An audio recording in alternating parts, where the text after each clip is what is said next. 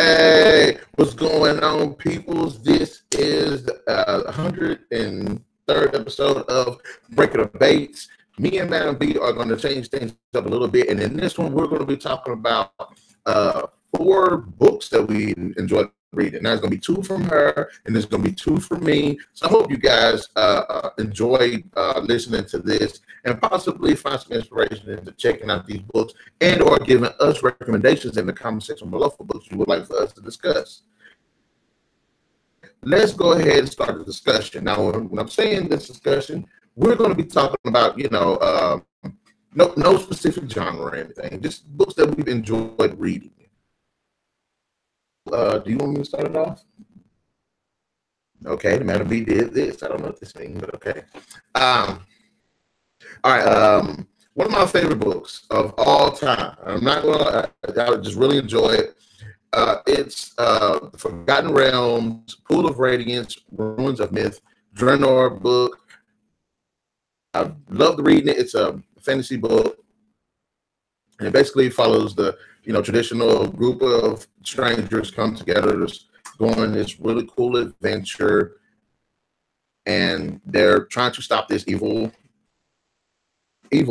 presence from taking over the land. It was written by Carrie Bebris, and one thing I love about the book is the characters, especially the main character, who's this thief named Kestrel, and she's the type of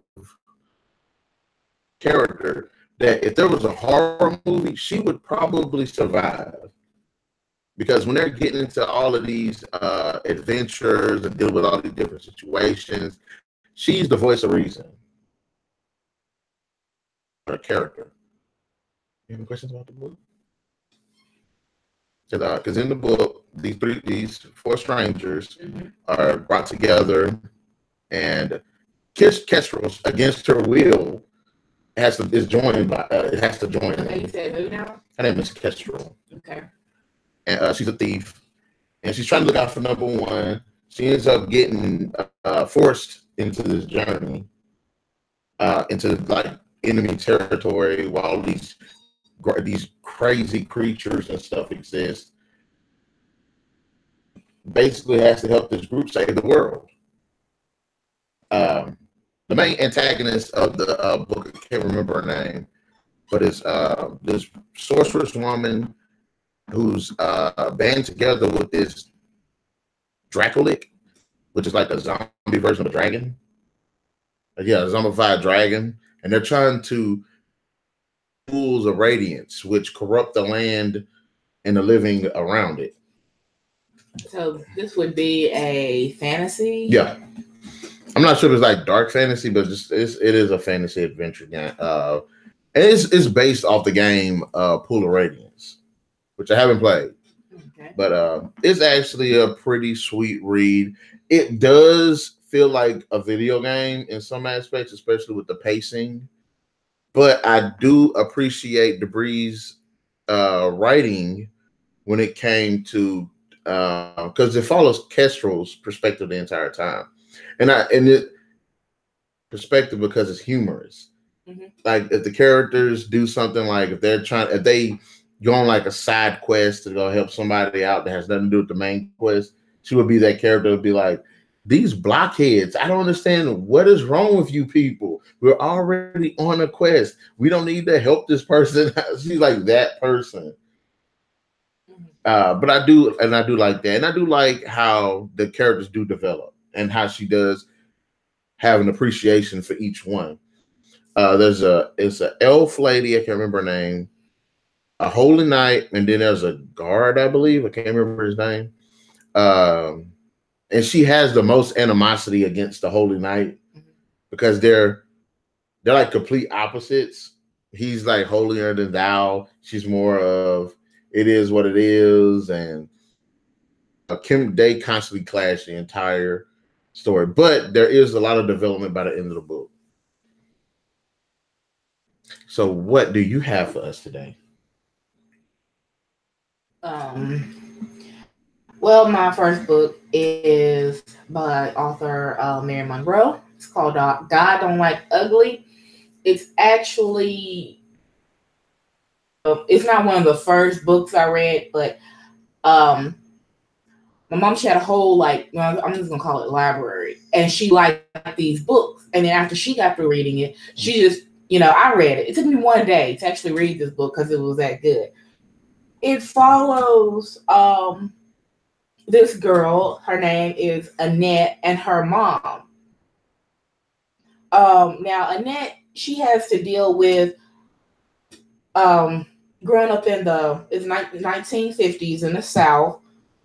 She has to deal with, well, actually, of course, being black, but she's like more like a dark black. So she has to deal with that, and she's big for her age, so she has to deal with that. Big as in like height wise, or big as in like a weight? Like obesity wise. Like me. So she has to deal with that. Not only that, her mom now wants to take in a boarder, so they can help. A boarder? Yeah. What's that? It, take in somebody for the other room. Oh, okay. Yeah. To help with the bills or whatever. And she chooses this man, Mr. Boatwright. We had jokes about Mr. Boatwright when all of us had finished reading the book. Oh, Mr. Beauregard. And so now, not only does she have to deal with what she's already dealing with, she has to deal with him. And he's like a old nasty old man. So, coming on to her. Yeah. So he begins to molest and rape her at was 7 or 8. And he did that until she was 18. Her mom worked, and then she really, I don't have time for it. Even when she was like, okay, is there something wrong? She didn't have time for Annette. So Annette begins to, later on, she begins to talk to a neighbor down the road. Now, Rhoda, she's one of them people like, okay, I'm pretty and you ugly, so I'll be friends with you. So you know how people think. Yeah. So that's what happened. Rhoda was a mean little itch. Ooh. Yeah, she did stuff. She actually committed a couple of murders in the book, which was made it so good because nobody knew it was her. Only Annette knew. Annette, of course, I'm Rhoda's friend. I'm not gonna tell her she'll stop being my friend. With that, I don't know. Have you committed any murders? No, I have not committed any murders. Could you speak up louder? No, I have not committed any murders. I'm pulling the mic closer. But during the story, and then the years go by, I would say they became it wasn't like best friends. It's just like, okay, I know what you did, but I'm not gonna tell because I don't want you to stop being my friend. There are some people, dealing with that, especially back then. And she told Rhoda about what she was doing after the fact that Annette became pregnant. God damn. Yeah, they didn't like that. Rhoda was like, okay, to keep this from getting out, you're gonna drink it out, kill it. So my bad. Trip down the stairs. So my bad for the way I said that. So Rhoda gave her some alcohol, and later in the tub, next thing you know, she was in the hospital. Her mom was by her side. She was like, did it. And she was looking directly at Mr. Boatwright. And he had one leg. So despite doing that, she had to help him put on his leg every time they did something, or he did something to her. So that was, messed up. I don't say it turned out good. There is I don't think it turned out too No, good. after the book, there's a whole series of don't don't interrupt I'm me. not gonna eat them all. There's a series of the books, and they are very good. But in this book, I liked it because it was, of course, the first book after that. At the end, let's just say Mr. Boatwright got what was coming to him. You know, thank Rhoda for that. I was thinking about that, like, yeah, she killed that old man. Oh, she did a lot. And during that time and the years together, then, you know, so that's why Annette thought, you know, okay, I'll have Rhoda as my friend, and, you know, but in reality, in the book, you can see how Rhoda was using her. So in the books coming up, they did things together. Some would say, okay, they are friends, or some would say, yes, she's still using her. But in the end of all the books, Rhoda, she kind of got what was coming to her. It wasn't good. It was actually kind of sad. But this book, I did like it. It was, like I said, I finished it in one day. So it was really good. And I'm sorry if I talked too long. No, good. No bad. Yeah. Got into it. In terms of Annette, does she develop as a character? She does, but she's still kind of being the dark skin, and she still kind of suffered with the weight. But she did develop. You know, she had, you know, got her job. She kind of met someone, but it wasn't like that, because after Mr. Boatwright did, that's where she didn't feel comfortable. She didn't want nobody like that, you know. So she wasn't. It's like she wasn't safe. So she felt like she couldn't, you know, actually,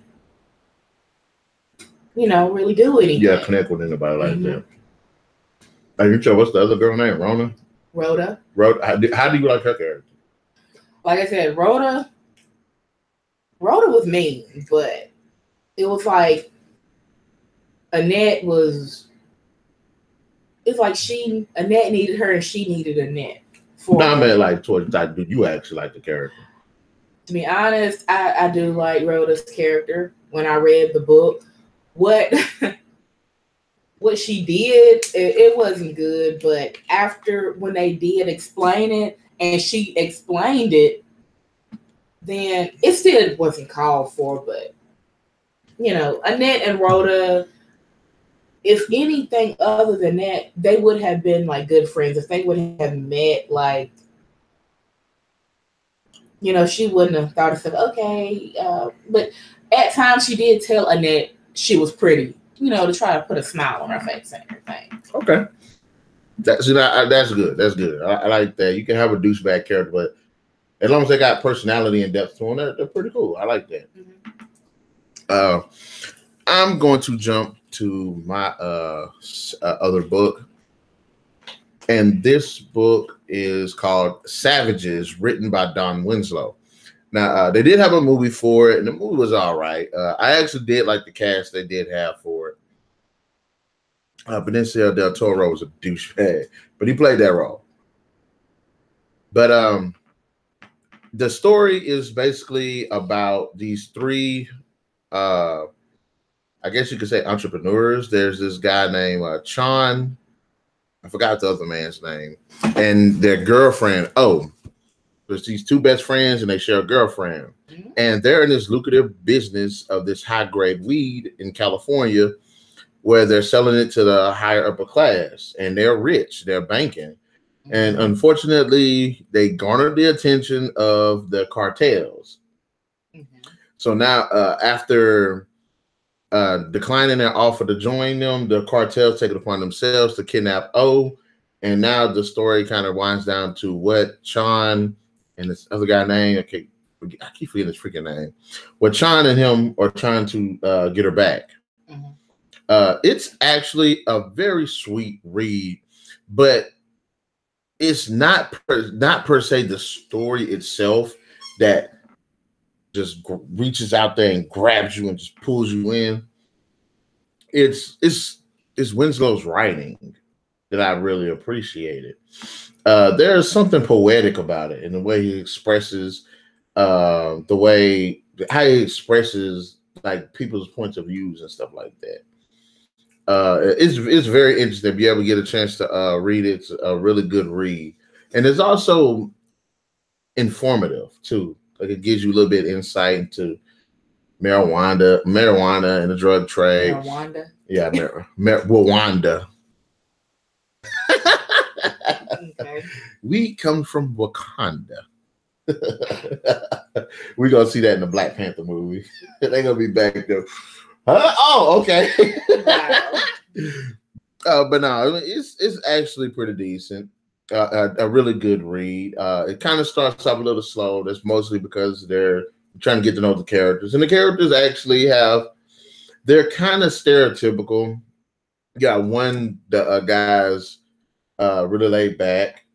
The other Chan character, well, the first guy I can't remember again. Keep forgetting his freaking name.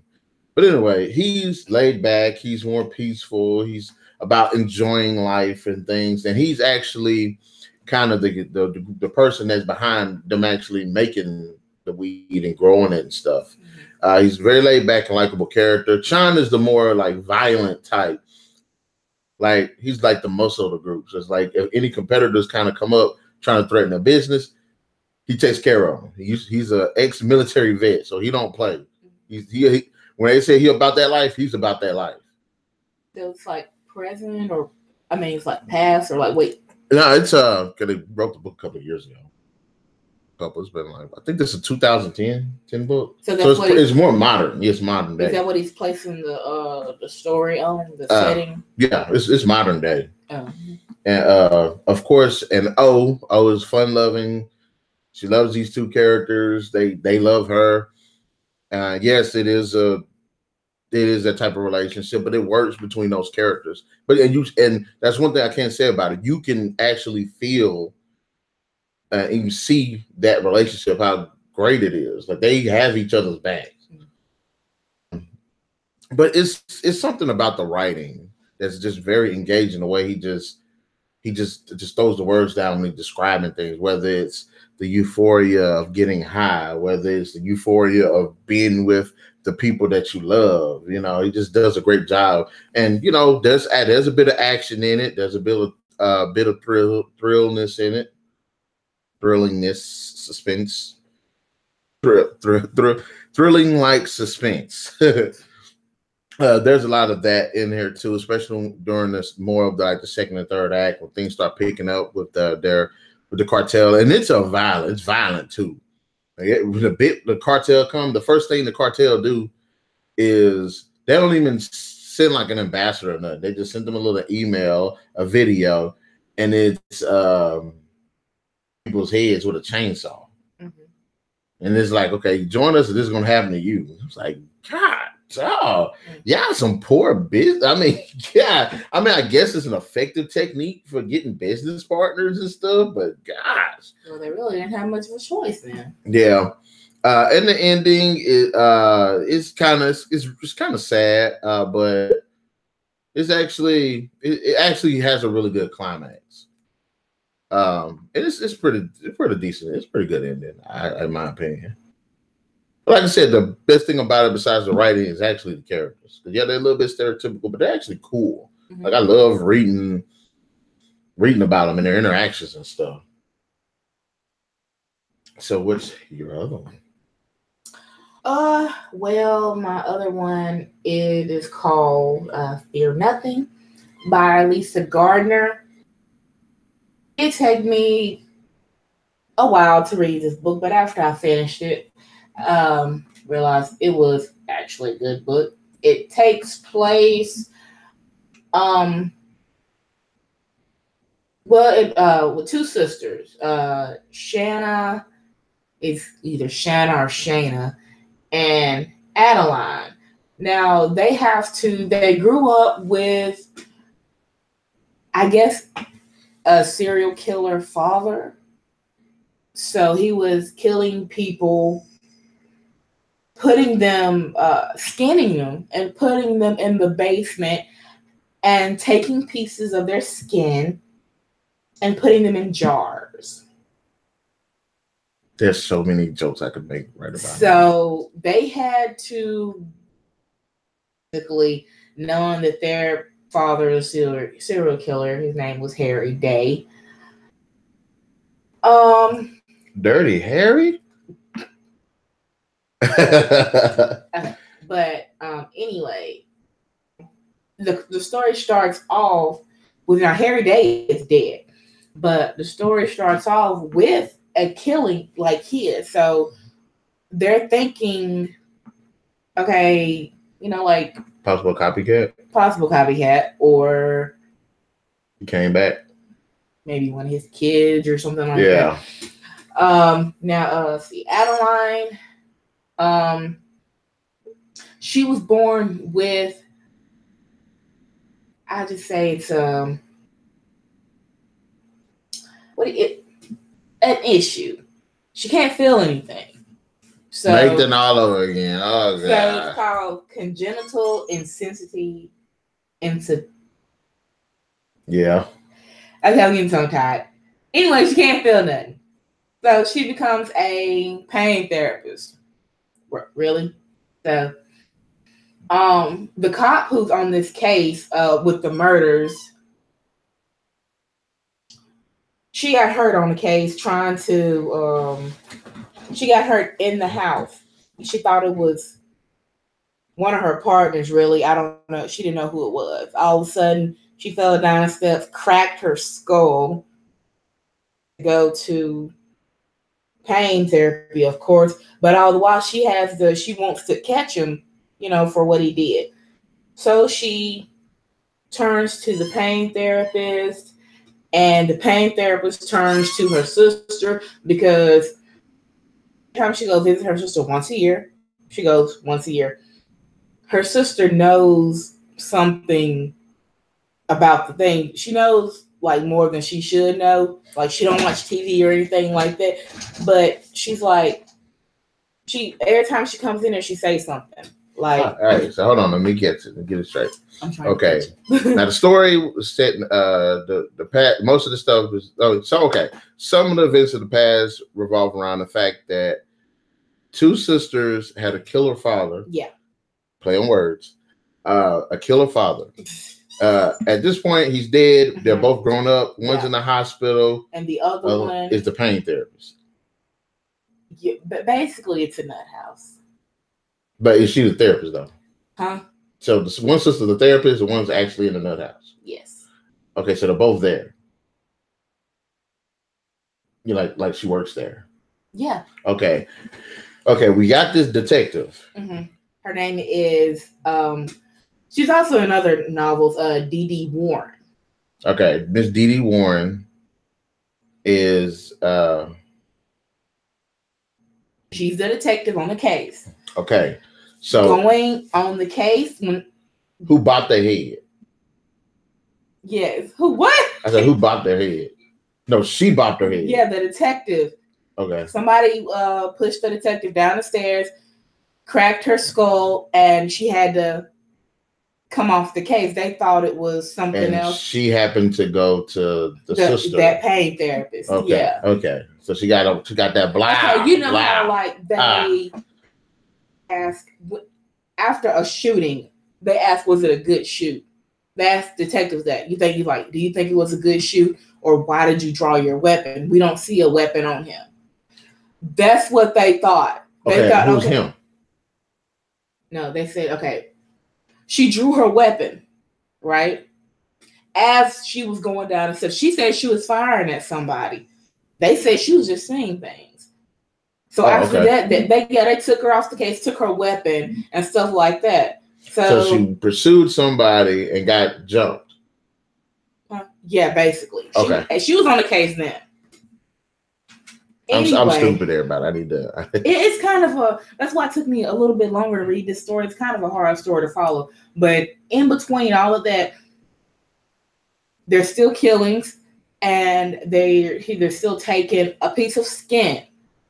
They're off of people. They're actually, what do you call this? Filleting them? Filleting them, yes. Not fillet. Flay. Flaying them. They filleting them. Because you like fillet. I'm like, what, They fish? fillet. They flay. They flay. That's that flay. Okay. Oh, there you go. She rhyming now. Okay. It's taking a little bit, but yeah, so the sister, her name is Shanna. When he says she knows more than she should, which means when she goes there, she like asks the question and is like, how could you know that? They call it, I want to say they called it the Rose Killer because Lisa Rose every time after the killings. I bet you I know why the girl knows stuff she don't know that she don't need to be known. Why? She got the shine. Shine.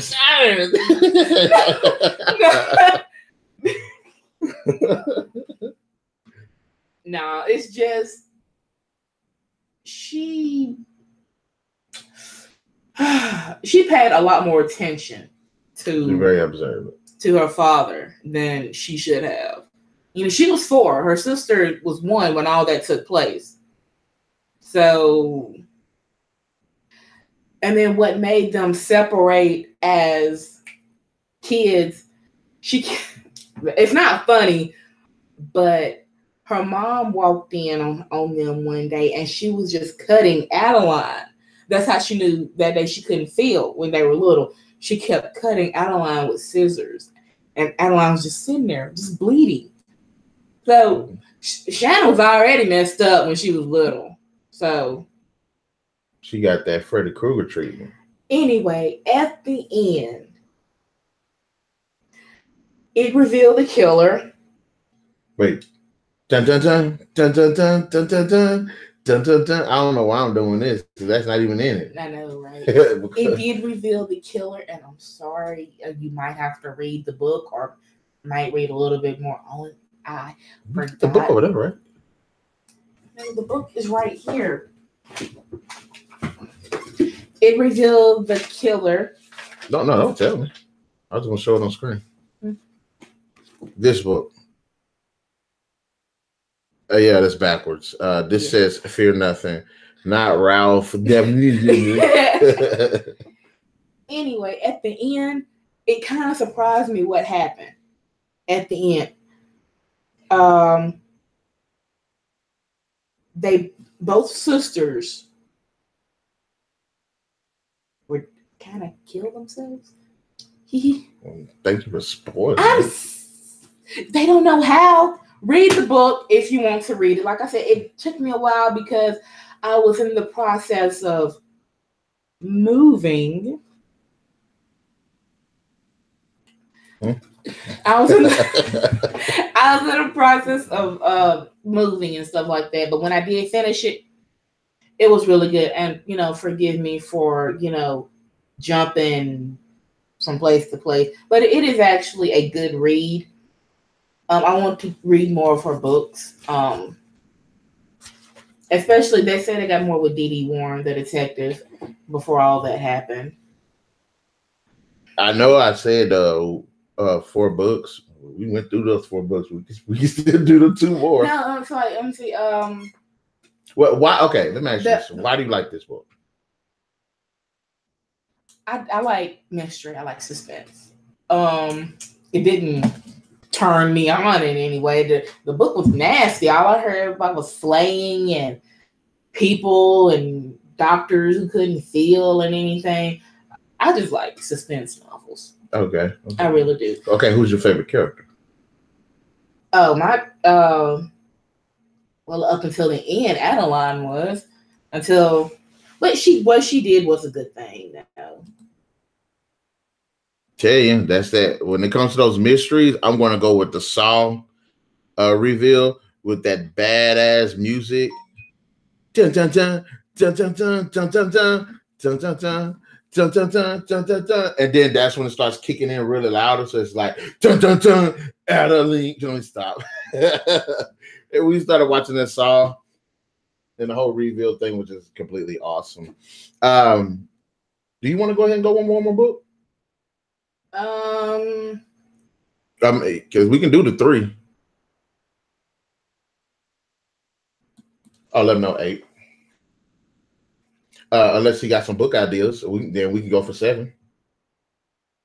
Oh, we texting Ken right now. Just ask him, does he want to talk about books first? Because we're talking about books at 7. I'm talking to the crowd. I'm talking to the crowd. Oh, okay, I should have. Even though I'm invisible right now, y'all will catch the big reveal of MademB one day. They already seen you. Hush. Anyway,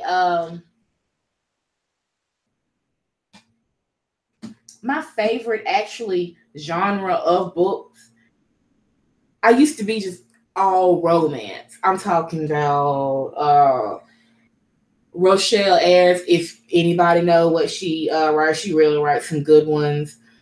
Brenda Jackson, I used to be all about it. And then I started reading suspense and mystery. I think I read about maybe 1 or 2 Stephen King. But we're getting to the specifics of yours. No, I'm just trying to keep the conversation going. I'm sorry. Oh, yeah. Okay. We can go 2 more books. We still got time. I'll go ahead and throw one down. You get the other one. Okay. All right. I want to talk about one of my favorite Star Wars books, and it's called The Approaching Storm.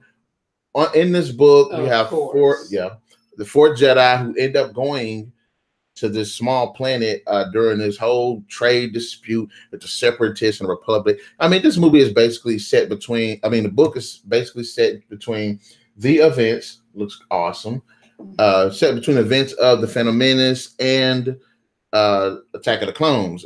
At this point, of course, Anakin's a teenager. Obi-Wan's trying to teach him how to be a Jedi. We get Illuminara Undie, one of awesome Jedi character. We get her apprentice Bareth O'Keefe, I believe. I keep messing that girl's name up, but it's a great read. It is a slow burner, but it's great because it gives a lot of exposition into these 4 characters, how they relate to one another. Also, how the Jedi. It also gives you a lot of insight into how the Jedi perceive life and how their culture and customs is. So I really appreciated that. I think I messed up that name. Barris O'Fee. I always mess that name up. I did. There is a lot of political things that are going on in the background. And for some people, I will admit, they probably won't like it. Me personally, I thought it gave a bit of intrigue and mystery, as well as showed a bit more of the events that were kind of going on with the Separatists and things like that. So I really appreciated that.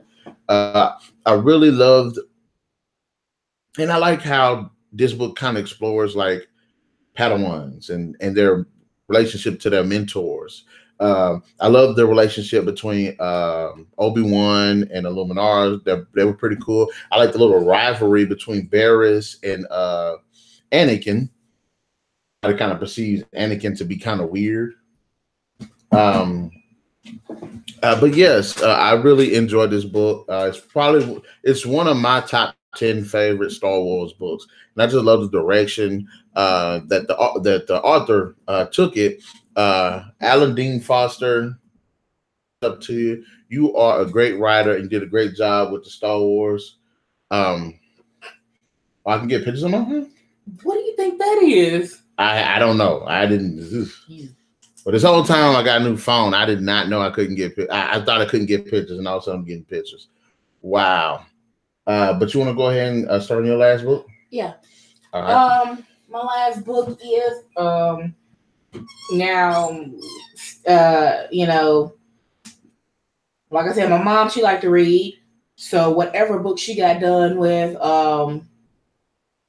I just went out after her and read them. But I read this one. It's called God's Gift to Women by Michael Baisden. Michael Baisden. Oh my goodness. Very, very good. Basically, whoever read it, and if you want to look at it as a thin line between love and hate book, that's probably it. But he did actually, in Thin Line Between Love and Hate, at least he did go out with the woman. Book, Julian Payne, he's trying to make it as a radio, I guess to say what radio personality. He has a deep voice, he's smooth, he's masculine, so that's what they like to hear.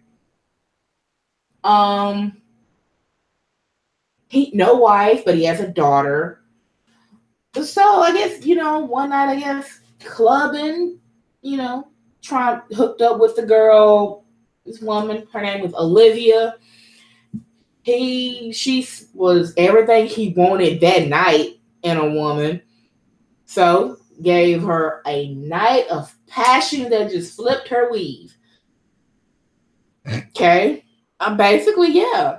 So next day or during the next couple weeks, he moved.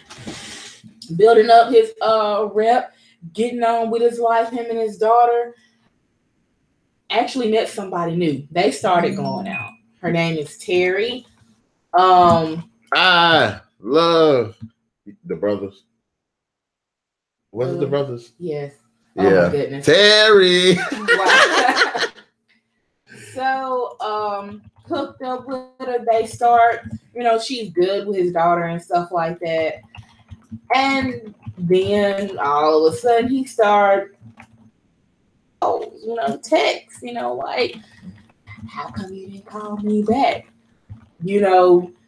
Seeing people across the way staring at him through, sunglasses, and you know how that is. Yeah, that creepy paranoid stuff. Basically, what she sets out to do is stalk, make his life a living hell, basically. That's how it go. That's what the majority of the book is about. And then Terry finding out, and okay, I don't want to deal with this, but I love him. Yeah. So plus he got a daughter to protect. So what's the first book? God Don't Like Ugly. God don't. So basically, that's what the majority of the middle is about. Basically, he did learn in the end, with just like Martin Lawrence did. Yeah, through that window and in that water after he got shot. Like I said, it was on my list, but I wish I did have another good book to really get into it. Basically, this is just your basic thin line between love and hate plot. So I am sorry, but she was really angry at him that he left her high and dry after a night of just passion. But before they did begin, he did tell her, I'm just looking for, that. Yeah, the hit and quit it. Yep, he did tell her. She was like, okay. Well. But okay, let me ask you this then. Do you sympathize with her character? Is there any redeemable qualities to her character besides her craziness? Well, she was crazy throughout the whole book. What if he told her and then she said, okay, that's all I'm looking for too? I don't understand, because if he told her, okay, that's all I'm looking for, and she's like, okay, that's all I'm looking for. He didn't know she was actually a kind of crazy chick to begin with, but that's where he comes in. That's where he has his faults at. So is he a sympathetic character?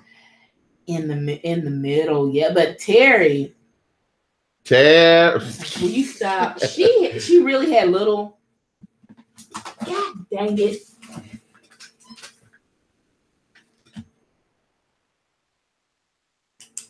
Yeah, what? She really had little to deal with it. She was just caught in the middle, basically. She was like, okay, I don't want to deal with that, but I love him. So, it's like, okay, I you ain't gonna touch my man.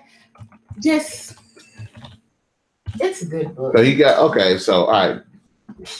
What are the highlights of it? Like that makes it stand out to you that you like really like what are some really memorable moments?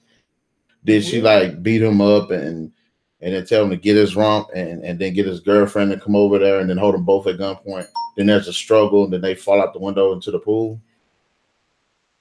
In the radio station, she was in there, and I think it was either gunpoint or knife point that she had Carrie, and maybe I think their daughter too. So it wasn't like a sad ending.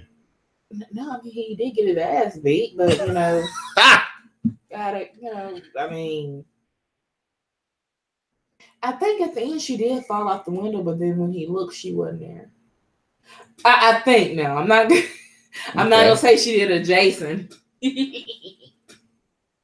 Be like the other chick off Thin Line between love and hate up in the hospital like this.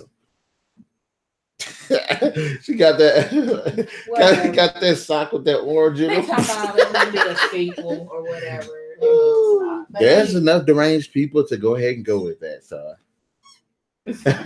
but anyway, I'm sorry if I didn't have as much insight on this book as I did with the other ones, but you know, you gave a pretty good description. Got up the characters and the plot is really. Did it flow well enough in terms of pacing? Like, did it feel like it slowed down in certain parts? Oh no, it was a very good book. When I remember being a good book, a real page turner.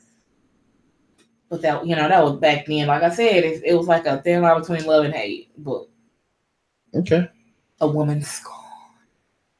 Hell hath no fury than a fat guy who is hungry. I'm just messing. I would know. I am that fat guy.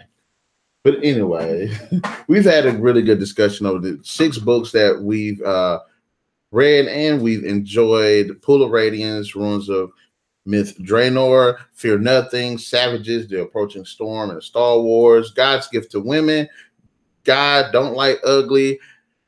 So guys, go out there, check those books out. If you've read them, give us your thoughts on them in the comment section below. Also, be sure to hit that like, share, subscribe, and the notification button to get the best of what's going on here on the Narik Chase channel. And we will catch you guys later.